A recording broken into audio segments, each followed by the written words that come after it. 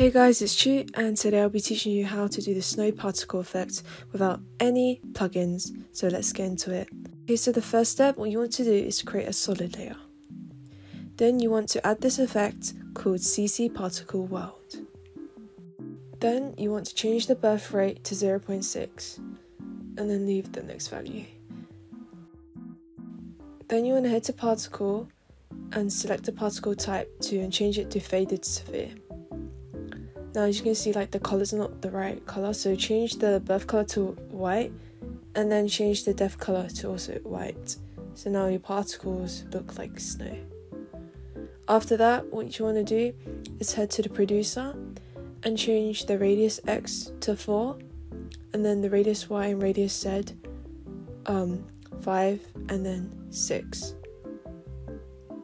And you can just increase it by a bit. So you can see your particles are going the wrong way. You need them to float up, so you want to go to the physics, animation, and change it to fire. So you guys might want to add some glow to it, so just add some deep glow. And then after that, go to your exposure, 0.3, and also click on Molt. And there you go guys, that is how to get the snow particle effect.